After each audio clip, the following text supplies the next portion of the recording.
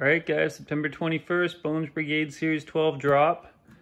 Managed to get my hands on 5 of them anyways. I just need the Mullen Freestyle deck, which hopefully I'll find at a store today. We'll see. But anyways, just wanted to give you a quick view here. Here's the Guerrero. They all come with rider's cards as well. This deck I thought was going to be a little bit boring, but they actually look killer in person. So, and here's the mountain. Little controversy around this one sometimes. You can see that one boarder's foot position is kind of in an awkward place on the dog there. So that's the Lance. Here's his card. Yeah, so sorry, you can see that these are numbered here. So there's only 2,000 of this colorway made, and this Guerrero is 417 of 2,000. The Lance is 757 of 2,000. With the Hawks, they tend to be more popular, probably because of his game and everything else that he's accomplished in skateboarding.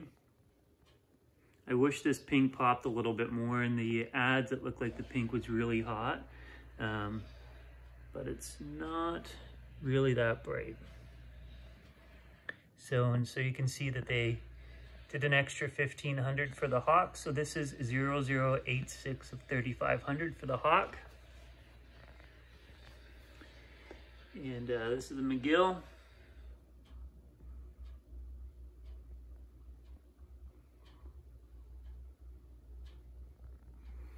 Pretty wicked.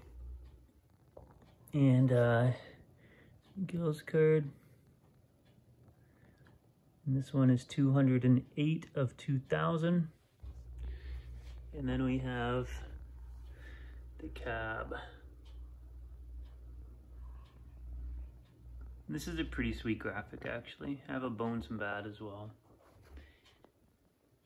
Bat and Bones, however you want to say it. This one is 247 of 2,000. Steve's card. Anyways, there you have it. Should I flip the tops quickly just so you can see? I think they're pretty much all the same, and this is the giveaway. Like underneath, they'll have the copyright of the graphic. You can see the Hawk is 83. This one is 84 for the copyright of that graphic. I believe all of the tops are the same, so, but just so you have a proof in the pudding here. So these are listed. It's the Cab, the McGill, the Hawk. This one is the Lance Mountain. And here is the Tommy Guerrero. So there you have it. Bones Brigade Series 12.